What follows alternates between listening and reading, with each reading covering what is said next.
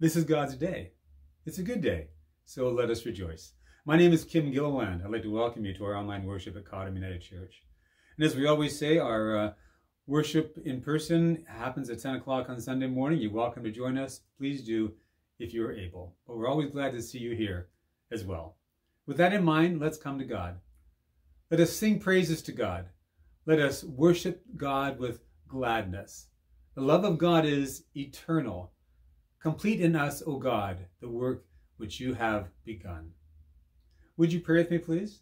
Let's pray. We enter your presence, O God of grace, and bow down within your holy temple. Your love and your faithfulness rise through the ages. Your name is supreme among all names. Answer us as we call upon you, O God of creation. You are faithful to fulfill the promises that you have made, and so we lift up our voices to praise you and give you glory, honor, and blessing. Come down from your heights and care for us. Redeem us in your love. We pray this in Jesus' name. Amen. Well, today we're going to be looking at Jesus' story of the salt and the light. This actually is going to be one of those rare financial stewardship sermons that we need to give every now and then. We don't do it often, but last week the finance committee was looking at our finances at the end of the year, and we realized that, we've got a zero balance in our operating account, so maybe we need to think about that and do something about it. So they asked me if I'd just share a sermon on a message on stewardship and what that means for us. So we had a deficit last year. We started off with some money in the bank, not a lot, but enough. But over the year that dwindled down so that we ended up with a zero balance. And that's where we stand at the beginning of 2023. We need to talk about that and we need to fix that. But to do that, let's ground ourselves in Scripture. Matthew 5, verses 13 to 16. Jesus said, "You are the salt of the earth. But if salt loses its saltiness, how can it be made salty again? It is no longer good for anything except to be thrown out and trampled underfoot. You are the light of the world. A town built on a hill cannot be hidden. Neither do people light a lamp and put it under a bowl. Instead, they put it on a stand, and it gives light to everyone in the house. In the same way, let your light shine before others, that they may see the good deeds and glorify your Father in heaven." Great story of Jesus. Great words. So first of all, salt and light. What is salt? Well, a lot of people consider salt to be a spice, but it's really not, because spices come from plants and salt does not come from a plant. Salt comes from the ground, and salt comes from the oceans. It's all around us, actually. In fact, salt is not a spice. Salt is an ionic compound called sodium chloride. And now you've had your science lesson for the day. We use salt sometimes as a spice to flavor things. But even more important than salt's ability to flavor things is salt's ability to preserve things. We have refrigerators now, and we get things shipped in, fresh fruit all year round, so we don't need to be as worried about preserving things. And our ancestors would preserve meat, beef, pork, with salt. And my ancestors in Newfoundland who worked the fisheries, they every year sent shiploads of salted cod back to Europe to be used there. So salt isn't so much a spice as it is a preservative. It keeps what we've had. It keeps what is good. It keeps things good. And what about light? Well, light shows us the way. If we don't have light, we can't see. If we don't have light, we can get lost. If we don't have light, we can trip over things that we can't see. Now, I know some of us can trip over things even if we see them, but at least if you have light, you know what you're tripping over. And sometimes I do that too. The church is called to be salt, and the church is called to be light. That's what Jesus said. What that says to me is that the church is called to preserve those things which are good. So as salt, we preserve that which is good. But as light, we show the way into show the way into where things could be. So our vision comes from the light. Preserving what is good comes from the salt. Showing the way into the future is the light. Jesus calls us to do those things. He said, you are salt and you are light. Do that not just in the church, but in your community. Well, how does that relate to finances? Let me ask you this. Where do we get salt? Where do we get light? We get salt typically from the grocery store. And to get salt, we have to pay for it. And we get light from our hydro utilities. And to get light, we have to pay the utility bills. So salt and light we get because we pay for them. The same is true of the church. If we want to be salt, if we want to be light in our community, then we have to be able to pay those things that need to be paid so that we can be salt and light. I want to share a couple principles with you right now. The first one is this. We need to pay not for what we have, but for what we want. We need to pay, I'll say it again, we need to pay not for what we have, but for what we want. What does that mean? It means that we need to use our resources to fund things that will help the church grow and be a better witness in our community.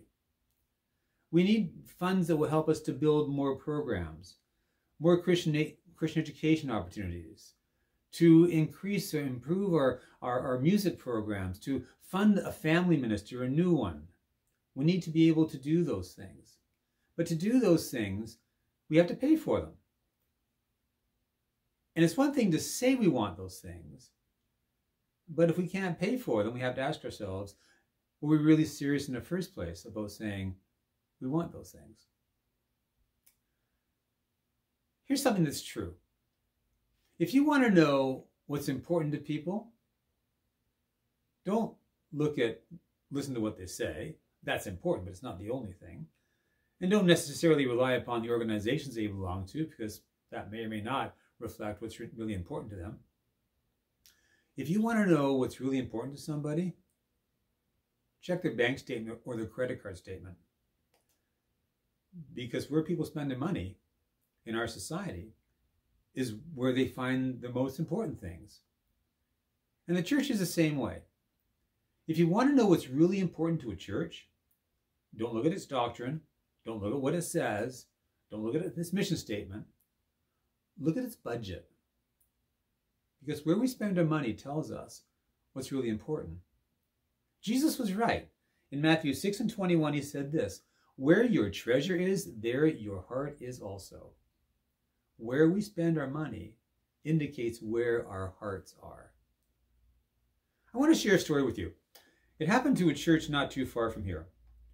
They had a pipe organ, and the pipe organ just deteriorated to the point that it was no longer fixable. But they'd always had a pipe organ, and they wanted to have another pipe organ, so they raised $250,000 to buy a refurbished pipe organ. That's a lot of money. In fact, that was more than your annual budget. And you wondered how they'd pay for it. But they always had a pipe organ, and they wanted to have another one. It took them 18 months to pay for that pipe organ. Good for them, you might say. Yeah, it's really quite amazing when you think of it. Again, that pipe organ costs more than the usual annual budget for everything else. And they got it paid off in a year and a half. It's really quite amazing. But the problem is this. What their goals said, what their mission statement said, is that they wanted to increase their ministry to young families, youth, and teenagers. They wanted to attract those people into the church. How many young people and youth and young families do you think are really interested in listening to 18th century classical pipe organ music? How many people do you think that's going to draw young people to the church? You guessed it. Not very many. As they were raising money for the pipe organ, they also had a goal of hiring a part-time youth pastor to help to create programs and draw these young people in. But over that 18 months, they couldn't raise enough money for the part-time youth pastor. So what was really important to them? What they had or what they wanted? There was no salt there. And it seems as though the lights were all turned off. Where your treasure is, there your heart is also. You need to pay for what you want, not just for what you have. The second principle is this. Mission does not follow money. Money follows mission. What do I mean by that? What I mean is this. Don't just look at doing mission according to what you think you can afford. Think about the mission you want and then trust God to provide the resources to fund that mission. Mission does not follow money. Money follows mission. If you have a good mission, a godly mission that God wants you to do, God will provide. It doesn't mean that you don't have to do anything. Don't just pray and say, okay, God, provide this. You go out there inspired by God to do the things you need to do to make this mission work. A prime example is our Kyiv Home Project. Last year this time, we had no idea there would ever be a Kyiv Home Project. Wasn't on our radar at all. But now, we have pretty well finished building a brand new house here in Cottam. It's going to be transitional housing for 2 families, initially refugees from Ukraine. The house is almost done, and we may be welcoming families as early as end of February or early March. That's an incredible mission. If we had said initially, gee, we can't afford the $1 million that's going to take to build that house, we would never have done it. But we had a mission, and God provided. Sent craftsmen to us, donations, tradesmen who got their stuff, who volunteered their labor. Suppliers gave us free materials or highly discounted materials, got grants and all kinds of stuff. And we trust God to continue providing for that mission. We're salt. We're light. That Kyiv house is salt and light.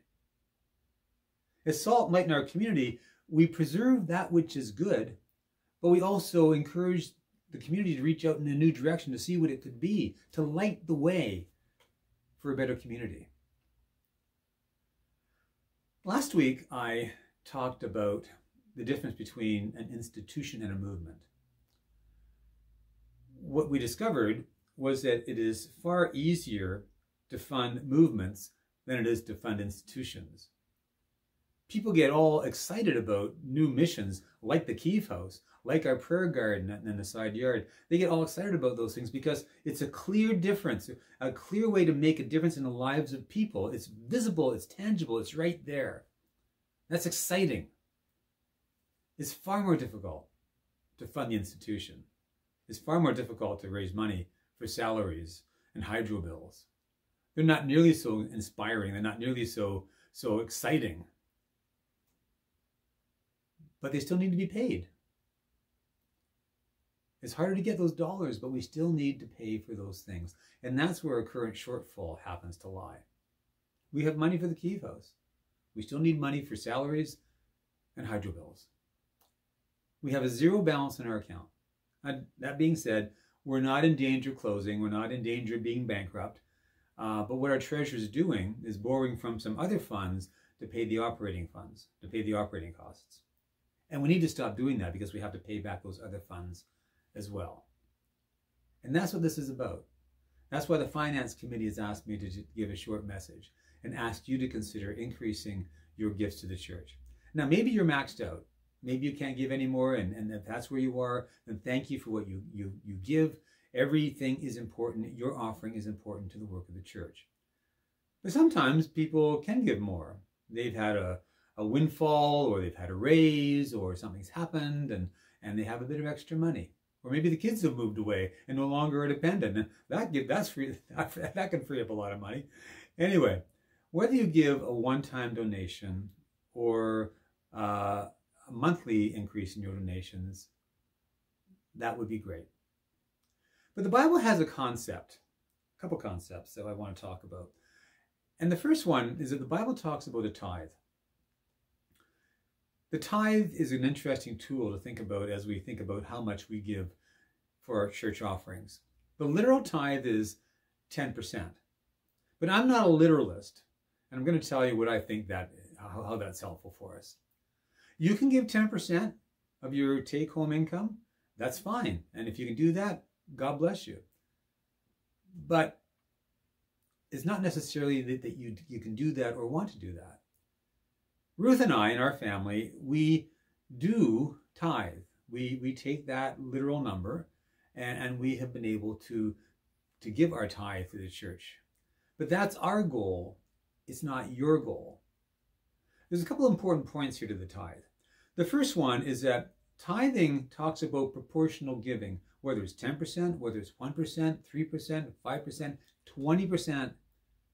You get to choose what percentage you want to give to the work of God. The interesting thing, though, is that most people don't even know what proportion they give already. If you ask the average churchgoer how much they give to the church proportionately, they'll say, we think we'll give about 3%. In fact, studies show that if they actually look at what they give of their take-home pay, it's actually more like 1.7%. So it's a bit more than half of what they think they're giving. And that sometimes surprises people. But it also gives them a goal. Because they think, okay, I thought I was giving 3%. I'm only giving about half of that. Now, how do I get to that 3%? Because maybe that's the proportion they want to give so that they too can be salt and light in our community. So here's a question for you. What proportion of your income do you want to give to the work of God in the church? That is completely up to you. There is no right or wrong answer. But what do you think you would like to give? And that's the important part. What proportion would you like to give? And once you decide that, you think, okay, am I there? Check things out. Are you where you want to be? If you are, God bless you. Sometimes some people get surprised and find out they're giving more than they thought they were going to give. They give a higher proportion than they thought they were giving. But if you're not giving as much as you'd like to give, how do you get there? When Ruth and I were first married, I'll never forget my father-in-law, Bernie Wiseman. He was a minister. Both Ruth's parents were ministers. And he was a literalist, so he believed in giving that literal tithe. And he always said to me, Kim, I'll never forget him saying, Kim, if you give the Lord his 10% as tithe, then you will never go without. And then we listened to that, and we kind of grabbed onto that, and Ruth and I have found that to be true in our lives. But when we first heard him say that, we were nowhere near 10%. We were actually about 2%. And we tried to get to that 10%, and it took quite a while. But every year because you have to rearrange your finances, and you have other bills that are there that you have to get paid too that aren't going away. So how do you do that? Well, every year we would increase our givings by 0.5%. On a good year, it was 1%. Maybe even on a really good year, 1.5%, until eventually we got to that literal tithe, and we've been able to maintain that ever since. But again, that's our goal, not yours. Whether you can give 5, 3, 2, 1, whatever you can give, all your givings are appreciated. The interesting thing is that as your income goes up, your tithe goes up. As your income goes down, as mine might next year when I retire, then our tithe goes down as well. The important thing is that we're not asking, in tithing, you don't commit to a particular amount. You commit to a particular proportion, which you should be able to afford. That's the first thing, proportional giving. The second thing about the tithe is that it's also very intentional giving. You plan, you choose how much you give. And it says in the Bible that we should give from the first fruits of our labors. That means that our tithe should come off the top. Rather than rummaging through your wallet or your purse on Sunday morning, wondering if you can find a bill to put in the plate, and who has money in their wallets these days anyway, if you decide how much you already want to give, and you do that through a pre-authorized giving like PAR, or you send it through or you write a check or whatever you want to do, you get your proportion there. You get your tithe there. Same thing with your insurance or your medical bills or your telephone bill. It comes directly, a par will come directly out of your account. So you don't need to worry about it, just there. It goes out. And it's intentional light and it's intentional salt. So what about you? What is God laying on your heart? Are you able to help the church out a bit more financially? If you can, thank you. If you can't, then thank you for what you're giving already. It doesn't matter if it's a big amount or a small amount. Even little amounts, many little amounts add up and make a significant difference. Well, friends, that's where we are, and that's what we need. May we continue to be salt and light in our community as we seek God's will and Jesus' direction in our ministry. Thanks be to God. Amen.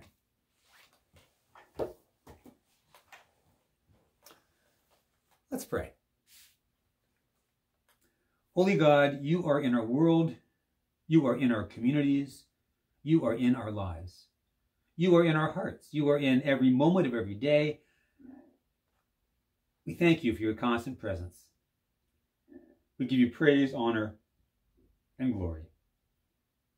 You are with us in laughter. You comfort us in our tears.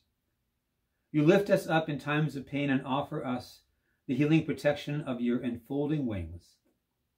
You come to us in love, and we return to you in love. Although we have received our salvation by faith and not by works, it is a comfort to know that you care about the things that we do for others. Enable us to always do all that we can for others, taking full advantage of every opportunity to be an example of your love and character. Thank you for your unconditional love and unfailing promises. We lift up in prayer those who are sick at home or in hospital this week. We remember especially John, Carol, Mark, and Ron. Bless them as you have blessed us all with your healing and Holy Spirit. God, you are our Heavenly Father, the one who nurtures and supports us through all of life. It is our desire that we may always be willing to follow you, your leadership and instructions, regardless of how it may appear to others. Help us to have courage and strength to go anywhere and do anything that you ask of us. May we go without hesitation or reservation, confident that all things will happen according to your great purpose. We pray this all in Jesus' name. Amen. Yes, amen. Now, you who are salt and light, go out there, preserve what is good, light the way into the future, and be the hands and feet of God. Until we see you again, go in peace.